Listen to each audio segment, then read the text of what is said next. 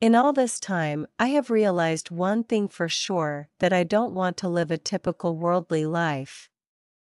I have confirmed this to my own self, that I am not going to be like other people, and this I am not saying from a superiority complex, but I cannot entangle myself on those low levels.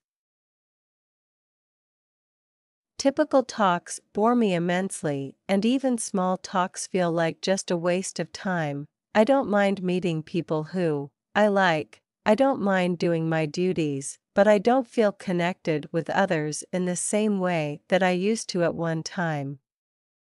When I had decided to go away from you, I realized that it was a worldly decision, and in some way, I felt your love for me wasn't soul love.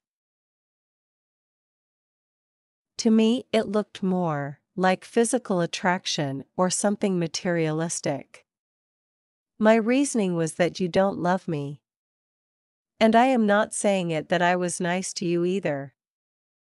I had also acted out or behaved in certain way, which gave you mixed signals too, and I know you could not have trusted me.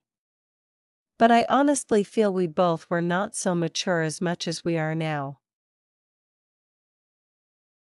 I am saying this, because if I have grown up as a person you might also have.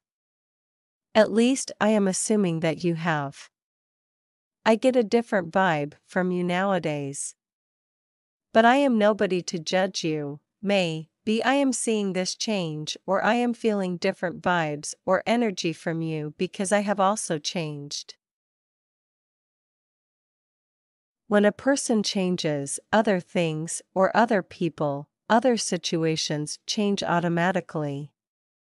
But overall something has definitely changed. This change also makes me feel that everything is happening on its own literally, at least now it feels effortless.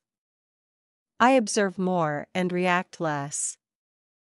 Because whatever needs to happen is happening on its own anyway. During this time, I remember our conversation, including the long-distance ones, and telepathy. Those conversation was so pure and effortless, so natural. I know I was so bitter towards you, but it wasn't me, it was a result of my past experiences. I feel robbed by others and only loved by you.